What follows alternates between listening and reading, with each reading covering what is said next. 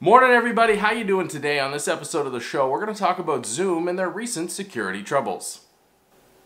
Now I know what you're thinking, you're like, enough already, I have had enough of this Zoom thing because it has been plastered all over the technology news this week, and I don't blame you for being fed up, but I think we're going to do a quick recap of the issue, just in case you haven't heard about it. Then we're going to dive into what it really means, because I think there's an underlying lesson for all of us to learn here.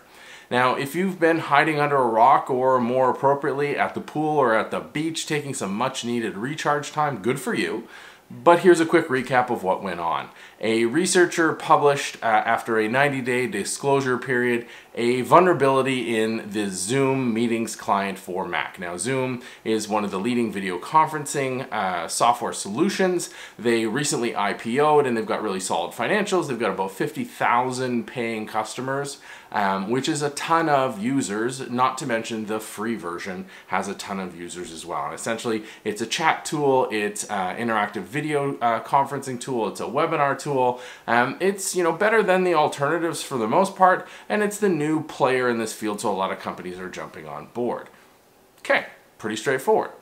Security vulnerability they had, and they handled this situation poorly, and I'll link to a bunch of stuff so that you can read that up on your own, because I don't want to rehash it here. But essentially the security vulnerability was the following. On Macs, they had a local web server running. So on localhost on a specific port, Zoom was actually running a web server. And this web server could take commands, like launch a meeting, reinstall the client, that kind of thing, because it was all designed to get around a security warning in Safari. Now, anytime you try to launch an external application in Safari, Safari pops up with a dialog box for the user to provide consent. It says, this web page is trying to launch Zoom or Spotify or whatever the case may be. Do you want to allow it or deny it, right? And that's a great security prompt. It makes sure that the browser doesn't unwittingly cross into the operating system space and onto your local system. So it's a very good prompt for the user, because you're going, wait a minute, is this what I want from a web browser? Do I want it interacting with my OS in the following manner? Now, Zoom found that was a friction point for users, and as a usability feature, they wanted to eliminate this dialogue that was put in place to protect users by the manufacturer of the browser and the operating system. We'll dive into that in the second half. So what they did was they had this local web browser running, because now when a web page was trying to open up a meeting, they weren't trying to launch an application, they were calling out to another website. And there was some interesting work done in the background to handle that cross-site referencing. But basically it worked, so that when you clicked on a link, it launched to the web page and popped up in the application itself without providing that additional prompt. Remember, this was all to avoid one click. Now, it turned out that even if you uninstalled the application, this web server continued to run, which meant that if you didn't have the client and you got a meeting request, it would actually download it in the background and load up the client again, all in the name of usability. So you can see there's some issues here. There was an uproar after initially misstepping a few times on this, the way they handled the initial disclosure from the researcher, the way they handled the public disclosure. They finally backtracked and actually fixed the issue. So step one, update your Mac client for Zoom, and you don't have to worry about this anymore. But what I found really interesting was, in the discussion around it, was around the technicalities of it. Is this a good move? Was this smart? This, that, or the other thing. And let's just say from a security perspective, this was not a great pattern, but it's not unique by any stretch of the imagination. A lot of your desktop applications are actually running web servers locally. That's a result of web microservices development. That's a result of trying to get around security issues with the browser. That's a result of a number of things. But for me, the biggest result, or the biggest reason why this is happening, is it's a clear indication that we in the security community continue to fail to work with application teams. Because when this Zoom vulnerability came out, I pictured the meeting in my head, and I guarantee you this is almost word for word what was happening. Hey, we got user reports saying that when they try to open up a meeting, they're getting prompted by Safari of whether or not they want to actually open Zoom before they even ever get into our product. And users are confused by it. What do? They said, well, we can try to eliminate that. What's the root cause? So we do a little technical digging, you dive in and you say, well, wait a minute, it's because it's trying to launch an external application. If we ran our own web server locally, then we wouldn't be launching an application, we'd simply be calling another web page. We can eliminate that and make a much smoother experience for our customers, meaning the customers can click the link and just push right on through.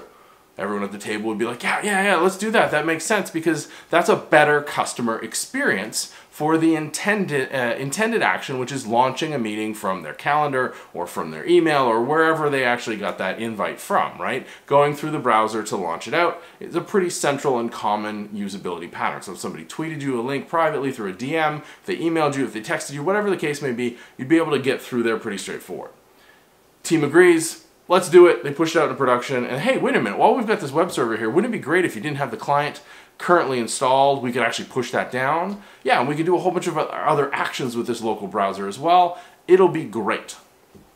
What didn't come up in that conversation, and I guarantee this happened or didn't happen, was that nobody popped up and said, wait a minute, why is that dialogue there in the first place? What are the security challenges around this approach? Or even if they did, and it's extremely rare that they would have had this conversation, the security concerns got overridden because of the usability concerns, because of the friction in the user experience. And I get it, from the product management perspective, you want to reduce as many friction points as possible. You want this smooth user-first experience.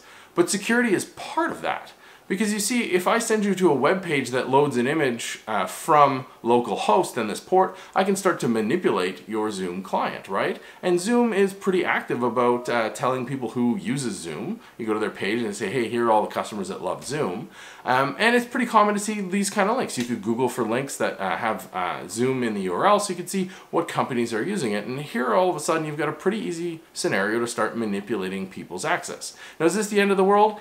Absolutely not. In the worst case scenario, your Zoom client would pop up, your video would be on, and the audio would be on, and you might not notice it right away, but you would probably find it out pretty quick because your light is still on your webcam, and the application is now running and active. So if you don't keep Zoom open all day, you'd be like, why is it open? If you do keep it open all day, you might not notice for a while. So there could be the intrusion of, I'm looking into your workspace, and that's serious, that's significant, that's a security and a privacy violation.